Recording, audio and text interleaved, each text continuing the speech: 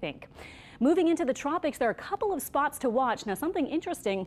This wave Invest 91 that we've been watching and not looking like a threat for us, but we've just been watching it since it looks like it's moving into the Caribbean eventually. Its chance for development actually went down. So something to think about with this. Models have not been very aggressive with developing it. I'll show you more in a second.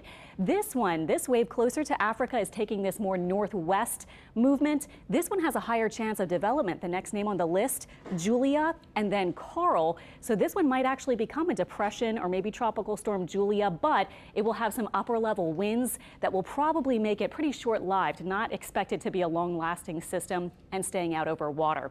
Now here's Invest 91L, and note our upper pattern, the GFS and the Euro, showing some development toward the end of the time period here. This is by October 9th.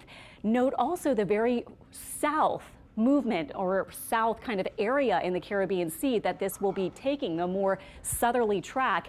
And as we look at the computer models, many of them are agreeing, and a lot of them actually keeping it weaker than what you saw with the European and the GFS. So we're not sure whether this will actually develop. It has a low chance in the next 5 days, but it does look like it will be moving that way. And something for us to think about, we are expecting next week a big blocking high over the Gulf and into the northern Caribbean. That's why it would take that more westerly route. So at this point, we still have no tropical threats. Maybe Central America by the end of, well, into next week, but not looking for that anywhere near us. Our 7-day forecast shows the warm up and then the beautiful weekend ahead.